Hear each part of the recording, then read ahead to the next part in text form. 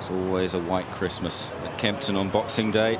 There's a great Christmas feel on Boxing Day in Kempton. Good atmosphere. It's one that gets everyone buzzed. King George VI chase going to... King George is a great race. It's different from Cheltenham, if you like. You know, it's a flat track Kempton, a lot of speed, so you need a horse who travels well.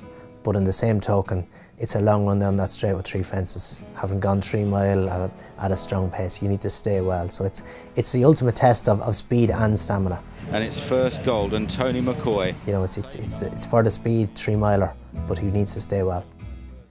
Stamina in the King George is always important because, you know, it's an end-to-end gallop. You know, you're going to be racing in top gear a lot of the way with high-class horses, so you're going to be found out. So you really need to stay. And it's Kicking King from first gold as Geraghty now moves into 3rd place. And Kicking King went into his King George in 2004. He was facing a Geraghty who had been beaten in Tingle Creek by Moscow Flyer.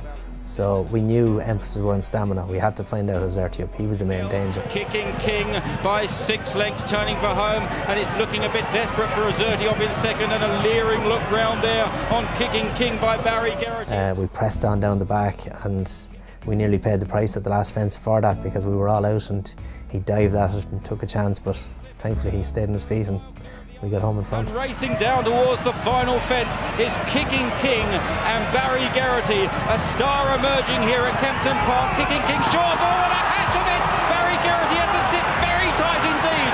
And Geraghty up in Kingscliff, both trying to close. Kicking King, he's lost all momentum. He's got 100 yards left to go, and it's Kicking King by 3 lengths. Kicking King will stay on and win the King George. Santa ran across in front of us too, so managed to duck him, but it was a great race to win.